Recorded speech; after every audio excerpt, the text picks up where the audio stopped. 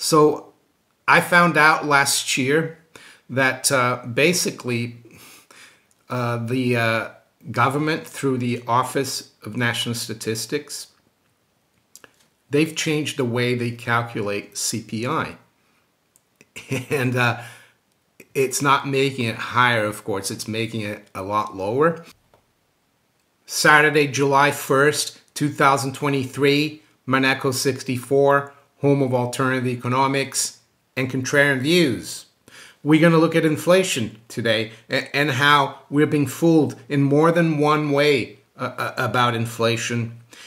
And I'm going to focus on the UK, but I want to let you know that this applies to all the major economies in the West. This is going to happen in your country too, and they're coming after your savings. Yes, they're starting to talk about the fact that 3 or 4% inflation is okay. But I've got something even more shocking for you, and that's what we're going to look at today about the statistics in the UK. And there's that old saying about lies, damn lies and statistics, right? And in a way, the government and the Bank of England, they're not really lying because they tell you they're doing it.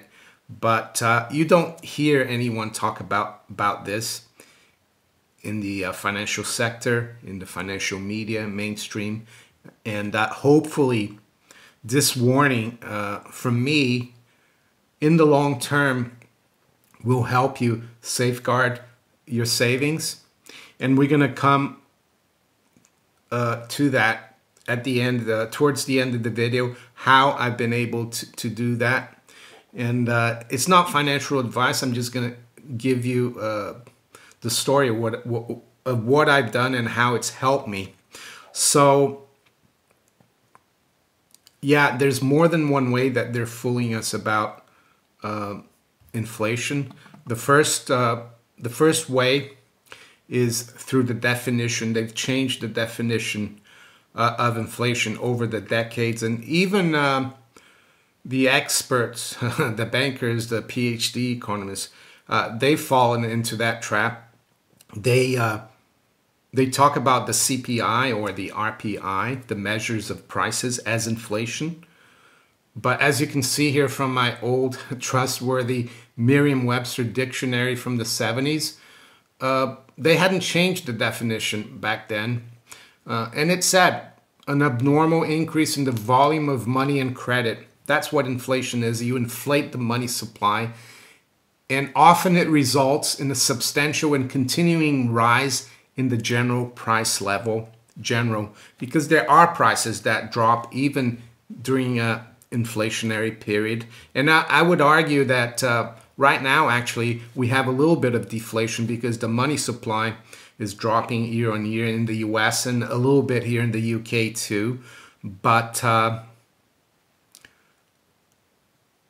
it's going to pick up again, that's for sure, because they need to keep this fiat currency bubble going, a debt bubble. The system is based on debt, the monetary system. And if you let the debt collapse, the money collapses and the economy goes into a depression, and politicians don't get elected. The bankers lose a lot. So now I want to show you the other way that they're fooling you, what they're not telling you about what they call inflation. In this case, it's really CPI, which is the measure of prices, but they trick you into thinking that the CPI is inflation, and then they tinker with the CPI, and they've been doing it for decades. And I found this by accident last year because I've been using the Bank of England's inflation calculator for many years. And I highly recommend you go into the playlist part of my YouTube channel and go into the inflation files. I've got loads of videos there about all this, and you can watch it. So I found out last year that basically the government, through the Office of National Statistics, they've changed the way they calculate CPI. And it's not making it higher, of course, it's making it a lot lower. And the Bank of England uses, they use the government data, so they've changed the way they calculate the CPI, or their inflation calculator. And how did I find out about it? Did I see it in the Daily Mail or in the FT? Big headline, government tinkers with the CPI? No, I found it because I remember the data roughly. For example, like from 1914 to 2020, we'd had 4.6 or 4.8% CPI inflation. And then I went back to the Bank of England calculator, and it was only 4.2. And I thought, what's going on here? And yeah, watch the video I did last year. I'm going to put it up in the cards, and I talk about the change that I saw then. But I found another change here. And this is compared to a video I did about inflation as well back in December 21st, 2019. So as you can see here, I used the Bank of England calculator back then. And I was looking at the average CPI rate from 1996 to 2018. And why did I do that? Well, because there's a respected economist in the UK called Roger Boodle, and he wrote a book in 1996 saying that inflation was dead and we're in a new zero world. And I was trying to show that wasn't true, and I used a calculator, and it showed that since 1996 to 2018, you needed almost twice as many pounds to buy what you could with a pound back in 1996, and that the CPI averaged 2.8% a year. So now if we go into the inflation calculator, this is what we get. We get from 1996 to 2018, we get 2% CPI inflation a year instead of 2.8, and they've changed history. And the Bank of England, of course, goes along with the government. They're not independent, really, the Bank of England. And it's now they're saying that in 2018, you only needed £1.54 for what you needed in 1996, while 4 years ago or 3.5 years ago, they told us we needed 184. So how many more times are they going to change it? And how does that affect investors? Well, I've noticed that a lot of people are now interested in gilts because they're yielding 5%, like the 2-year gilt, the 3-month or 6-month gilt. But what they're trying to do here is debase your savings because disinflation is going to make it easier for the government to carry the debt, but it's going to take it from you. It's going to suck the blood out of your savings. All your efforts that you put into whatever you do in life to accumulate your savings is going to be diluted. And we're going to look at how CPI or price rises affect savings in a minute. But let's read here. And this is the part where it's hidden in plain sight and they tell us. So they're not really lying.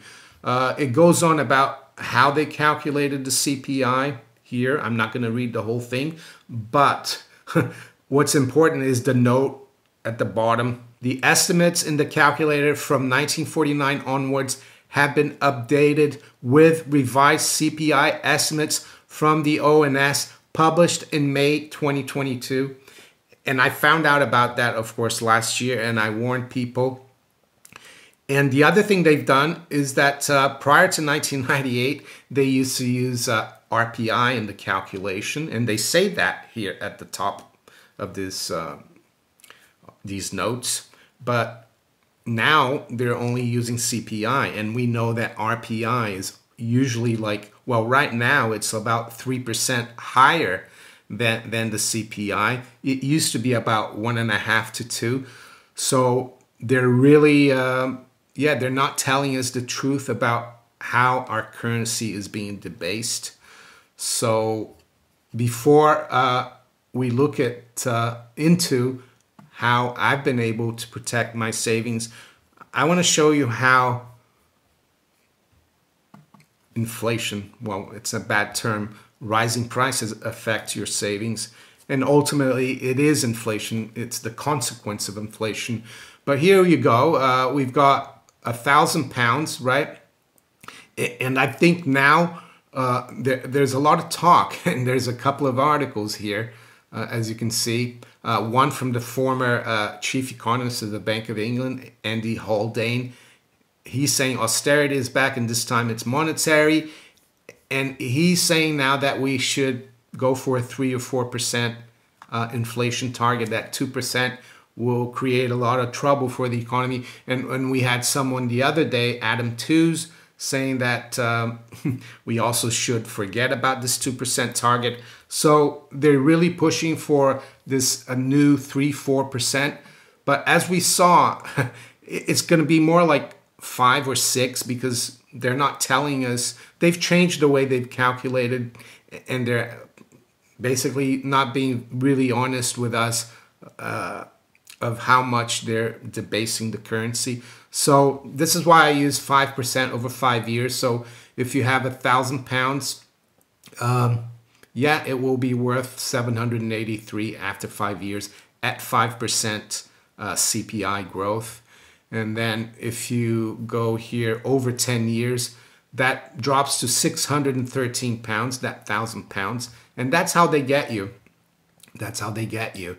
And the government, yeah, their debt becomes worth less. They are the biggest debtor, of course, governments. And then over 20 years, I did the 2% because we're supposed to also believe that 2% CPI is a good thing. But over 20 years, look at how it eviscerates savings. It goes from 1,000 to 672. And that's what we've had as well prior to 2020. And I would argue that it was even higher than 2%. We don't know how many times they've tinkered with these CPI numbers. So I appreciate that many of you, of course, have been listening to me for years, and you're already protecting yourselves. But for the new viewers, how do you protect yourself? Well, you could keep your savings in the bank, or you could put it in a bond and you get 4 or 5%, but it doesn't look like they want to raise rates that much more. And yeah, they're going to come out and say, oh, CPI is 4 or 5%. But then you're not really gaining anything. Your 4% is being diluted. And probably even more because they're not really being truthful about the debasement, because they changed the statistics. So what have I been doing over the last 21 years now? Well, I first bought gold and silver. Well, gold in 2002 and silver in 2003. And as you can see here from In Gold We Trust, this is from Incrementum AG in Liechtenstein. This is how gold is performed in the major currencies. So let's go to the British pound here, GBP, from the year 2000. You can see that the average annual return of gold in British pounds has been 10.6%. It might have changed a bit recently because the gold price has come off a little bit, which is, in my opinion, a great opportunity to load up, seeing what they're going to be doing to our savings. And as you can see here, there are years where it drops, but mostly in the 21st century, it's risen on an annual basis. And this is where the volatility, price suppression, and the denigration of gold bugs, people like me, comes in. Because if they allowed gold to go up every year by 10%, people would twig onto it and say, well, let's put our savings into gold. And they don't want you to do that because they want you playing the game. They want you to keep the debt game going. They want you in the system. So that's why when people have asked me in the past, like 3, 4, 5 years ago, I've got a bond that's coming due. What should I do with it? And I always used to say, buy a little bit of gold. And they said, oh, but it's too risky. And I don't think they ever did, a lot of people. So that's what I've been doing. It's not a way of making money, because gold is money and so is silver. It's a way of protecting your purchasing power. And it's a long-term game. It's savings. They don't want you saving. And they want you borrowing and spending in their fiat currency. So if you haven't bought gold and silver, and after listening to me and doing more research, you're interested, go to the description of my video below. And I've got a few affiliates for precious metals in the UK and in North America as well. All the details are below there. Most of them, you can call them and talk about how to go about it if you have never done it. But I would say it's not rocket science. You just buy a gold coin or a bar, and that's it. If you buy from a reputable dealer, of course, it's going to be fine, because my affiliates have been in business for like 30 to 40 years generally. So inflation, yeah, they're fooling us, as I said, in more than one way. And the definition part is really important, because then they can fool us into believing that inflation is low by tinkering with the CPI. And they have tinkered with the CPI. They've made it public, but very few people look into it. It's only people like me. I haven't seen anyone else talk about this in the UK. And there you go. I haven't heard Martin Lewis talk about it. All that the money-saving expert seems to want to do is to get the government to help everyone out. But he doesn't expose the government. The fact that the government is really ripping the public off, ripping savers. With that, I'm going to wish you all a very good Saturday and a very good rest of the weekend. And for my viewers in the US, you've got your 4th of July holidays coming up. I wish you a happy 4th of July, and that hopefully the ideals of the 4th of July come back in the US. We've seen here in the UK, Nigel Farage's bank accounts have been kind of frozen or closed down. Another reason to have a little bit of precious metals outside the system. So there you go. I'll talk to you later. Take care. Bye.